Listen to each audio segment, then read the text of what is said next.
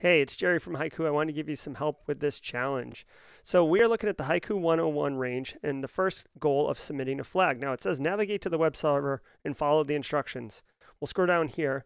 This right here is our Kali instance. This is our operating system where we're going to be doing the work.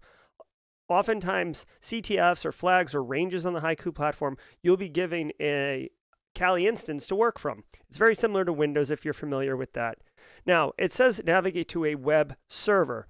Now, you need to use a web browser to do that. You might think of a web browser, you may have called it Google Chrome, Mozilla Firefox, Internet Explorer, for example.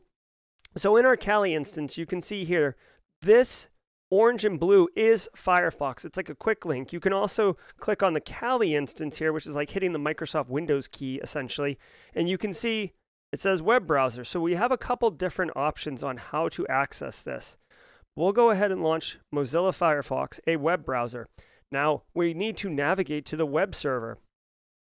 In the ranges, whether it's this one or any other one, you will be given one or many target IP addresses. My IP address is 10.161.93.38. This is just a unique IP address of a system on the Haiku range. Instead of typing in google.com or haikupro.com, we are going to type in the IP address.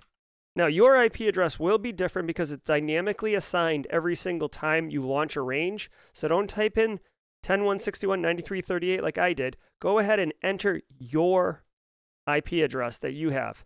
And when we hit enter, there you go. You can see all we did was we used a web browser to query a web server for information. And the web server is at that IP address.